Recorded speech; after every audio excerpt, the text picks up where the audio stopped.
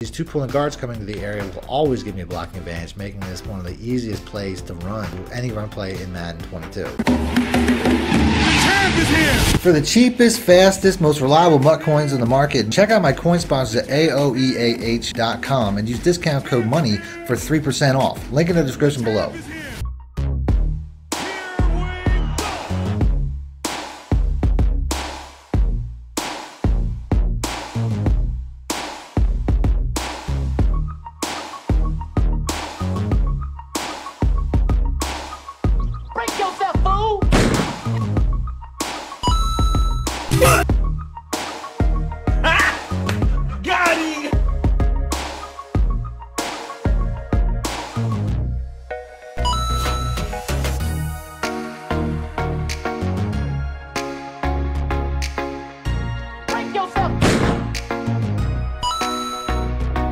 Welcome back, Money Team. This is Mad Money Shot. Sniff at the Mad Cheese as always. Got some run plays for you guys today. That's right, I'm back in my pistol playbook, which to me is one of the best playbooks in the game, and especially one of the best when it comes to run plays. One of the best things about the pistol playbook is it has a lot of formations that aren't found in any playbook in the game, but there's a specific run that's not found anywhere else for the most part. But that play is the strong power. Now, if you have pistol formations in your favorite playbook, check to see if you have a strong power, because the strong power is in a lot of different pistol formations. It's one of the very unique runs that really is only found in pistols. And if you see here, I'm going through many different formations and I'm finding the strong power in pretty much all of them.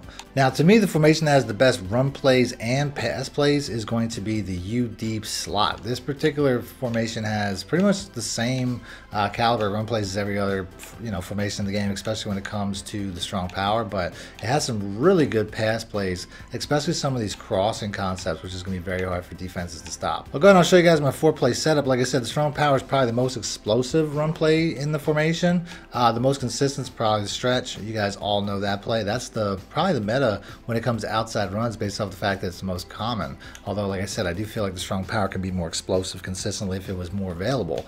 Then you also have the halfback counter, which obviously is going to be good if your opponent starts shifting, in the direction of the strong power run or the stretch run to the one side. And then the dive is going to be important based off of the fact that you always want to make sure you have an inside run if your opponent starts spraying their line to try to stop some of these outside runs. So let's go and let's pick the strong power. Then on the defensive side, we're just going to go with a random play. Now, as always, this video is brought to you by my coin sponsors at AOEAH.com. If you guys want to get your MUT team up and help support the channel at the same time, all you have to do is check them out. Link in the description below. Use discount code MONEY to get 3% off. It's always guaranteed to be cheapest coins in the market. Now, as far as this play goes, I mean, I find that it works really well stock. But a lot of times, especially if it's a zone coverage, I'm going to go and flip the play with the right stick by hitting the right stick to the left and go in the opposite direction. I feel like this here gives me a lot of opportunities, although there, I don't know how I didn't make that guy miss, but you can see you get a lot of opportunities in this direction. There will be opportunities like here. You could say, it looks like a cover 3. I could try to run it outside here. A lot of times you'll get a one-on-one where all you have to make is, one guy miss, and you can have a lot of success in both directions here. So it's really up to you. There's a lot of options here, but really I only want to go in the stock direction if it's a man coverage. There's no cornerback outside there. If it's a cover 3 and the cornerback's dropping back, those are my opportunities. Cover 4 and the cornerback's dropping back.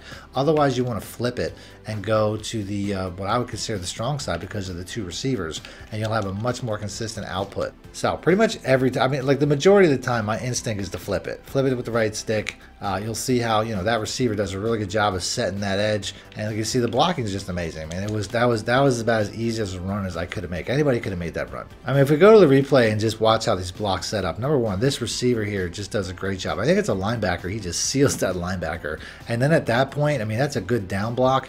The receiver outside of him, though, he completely misses. He completely whiffs on his assignment, but it doesn't matter because we have such a blocking advantage coming in the form of pulling guards. That first guard sets the edge. That second guard sets the edge on the trailing linebackers. He's coming through, and then that receiver basically picks up that safety. So even though he messed up on his first job, he's not a great blocker, he still has availability down the field. And it's just there's nobody even close to me until I get about 15 to 20 yards down the field before the safety safety finally cuts me off. And that's what I mean by this play. I mean, I pretty much, anytime it's a zone coverage, I'll have an advantage already based on the fact that if it's a man coverage, there'll be a matching cornerback on top of the receiver. But if it's a zone coverage, I'll already have a blocking advantage because I'll have 2 receivers and a tight end and typically only 2 defenders to match that. But I'll also have a huge advantage with these pulling guards. These 2 pulling guards coming to the area will always give me a blocking advantage, making this one of the easiest plays to run when it comes to any run play in Madden 22. So here we have that man coverage look where there's nothing out here to basically keep me from getting to the edge. So it's really best to just try to sprint this to the edge and get what you can get. If you have a fast enough guy, maybe you can get around that safety, maybe you can make a miss, make a big play. That's one of the better things to do. That's one of the few times where you want to do it like that. Other than that, you're pretty much always going to want to go in the direction of your additional blocking, which if 6 can get on, oh man, I should have had a touchdown there. That sucks. I really should have had an easy touchdown to end this particular play, but we're going to end it anyway. We're going to move on to the next play, which is going to be the stretch. Now, the stretch in this particular formation, and pretty much all these formations when it comes to pistol, really isn't that great. You'll see how, I mean, here, this is a good opportunity for a stretch based on the fact that there's no real cornerback out there. I mean, there is one close to the line, but we might be able to get that guy and hold him down. The stretch runs on this, though, they really don't seem to take the same angle or have the same type of acceleration.